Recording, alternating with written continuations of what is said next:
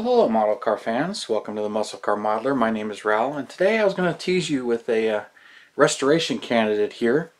A kit I picked up from a friend of mine, Mark Nellis, a little over a year ago actually, but picked this thing up and I figured I would tease you and show you and we'll go over it a little bit. But as you know, I like to restore old model kits and build vintage models, so I'm not afraid to pick up any of those. But this one, it's a 68 Dodge Coronet RT. This is an MPC kit. So pretty rare kit nowadays, and pretty much a holy grail for a lot of people. And since I like all muscle cars, I'm trying to get as many as I can. But so I'll show you what I had gotten in this. First, quick glimpse. There's the body.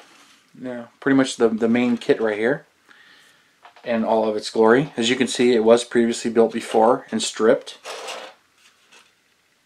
So she's, it's pretty clean for the most part. The taillights aren't in there, and not a whole lot of glue marks. There's some in some of the areas where the bumper is attached, but it's been painted and stripped. It needs just a little bit of work up in here, and you can see all right in here. It's got some glue from where the bumper goes, but the bumper go right back on top of it, and then the grill. And it's got some work. Some of the mold lines are still here, so I can sand them off when you restore it. But this one's going to get built. I just it's been sitting, so I really don't have a vision or plan for it. Here's the chassis, which has got an engine in here with headers, the molded in exhaust, and it's been jacked up.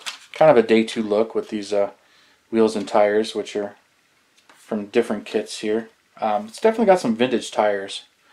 Like, see, you got the molded in orange plastic, and it's actually a later chassis. Looks like this is probably from one of the General Lee kits, because it was pretty much the same chassis. There's the whole inside of the body. You can see some glue marks in there, and somebody had loved this before.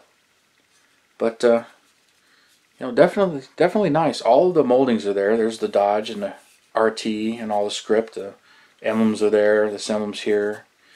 The C-pillar. So all of the emblems are there. So everything to make this thing stock, it's all there.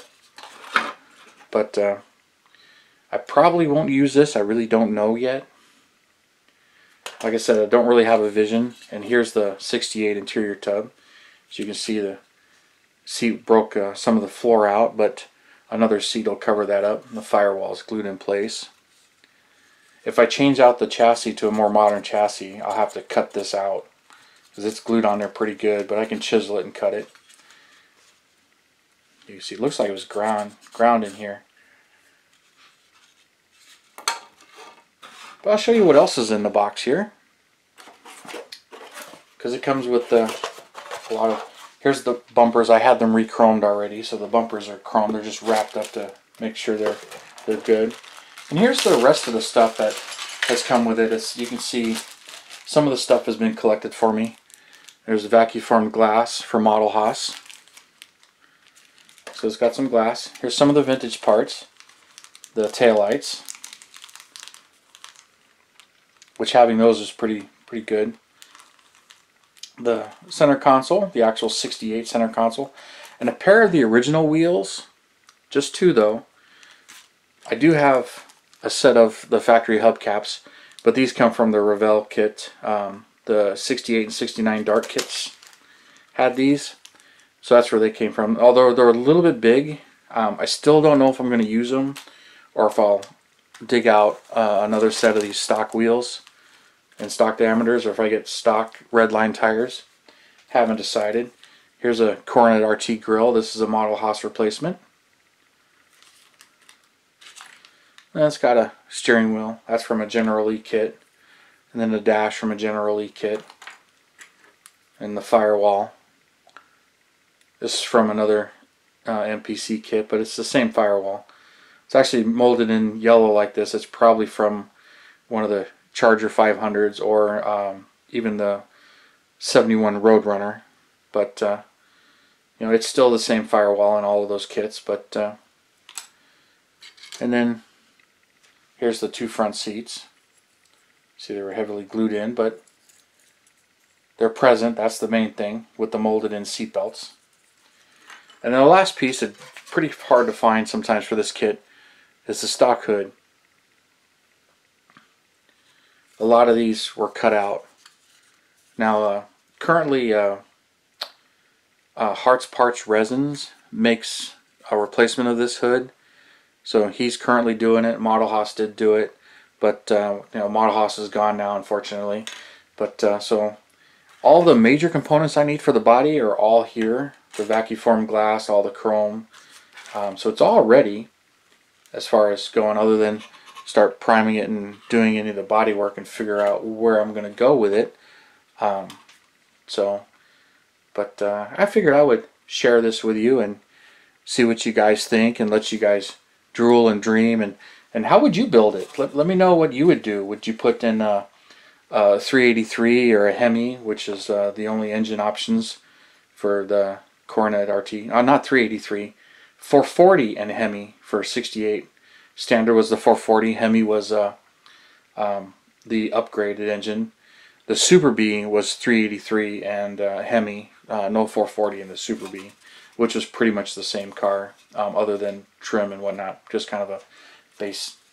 But anyway, yeah, let me know what you would do if you would day to it, put some Kragers on it, jack up the rear a little bit, or do it stone stock. Kind of curious, you know, what you guys would do and what color you would pick, if factory color or an outrageous color. So I'm going to put some of this back in the bag here and just get some of your ideas and how you would build it and what you would do. And then as a little bit of teaser and eye candy, move this a little bit out of the way. Here's a couple that I have done. This is one I converted into a 68 Super B. And then here's another one. Here's a convertible 68 Coronet RT. Now these, just before you get too excited, both of these are resin. They're not original kits. But both of them are no longer available, unfortunately. This started off as a Model Haas resin kit, Coronet RT, just like that. But I converted it to a Super B, so changed it all out. But I used the later AMT chassis under it, and then I put the 440 in it, but I dressed it up as a 383, which is what the Super B had, and I changed the trim up a little bit. I'll feature more on this car and its build at another time. And then same thing with this one. This one I believe was a garage cast resin convertible kit. Both of these have been built a long time ago. At least 10 to 15 years ago. But and then this one, yeah, I had to put a Hemi in this one, make it a Hemi Coronet RT convertible, but with the modern chassis. I really like this AMT chassis from the Roadrunner GTX, the 69 GTX and 68 Roadrunner, and it's also included in the 70 Coronet, the newer releases, and it drops right in there. So I'll probably end up using that chassis and even in that one, because it's just an easy swap, and it's just as easy to get as it is finding another Dukes of Hazzard kit to put that chassis in it. But so there's some teasers right there on the potential of what this kit can look like when it's done. But so I'm just real curious on what you guys would think, how you would build it. Would you put the bumblebee stripe on the back, or would you dress it down? And you know, how would you build it? What color would you do? You know, what kind of style? Even if you put a big blower sticking out of the hood, which to be straight up, I'm not going to do that. But I don't know if this one's going to end up being a Hemi hardtop, which highly possible that's what it's going to end up being, since I already did the Super B as a 383. But curious, what, you know, would you put wheels on it? Would you put wheels like this on it? You know, how would you build it? How would you restore it?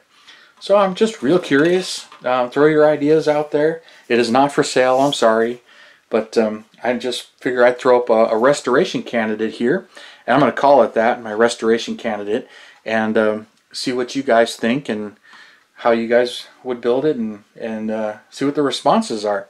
I've got a number of kits like this that I've collected and got ready to restore, and they're just now sitting.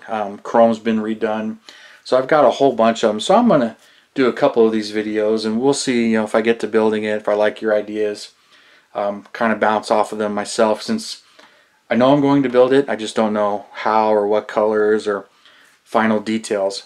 But let me know what you think in your comments and everything, and thank you for subscribing, and thank you for tuning in, and you guys, you have a wonderful day.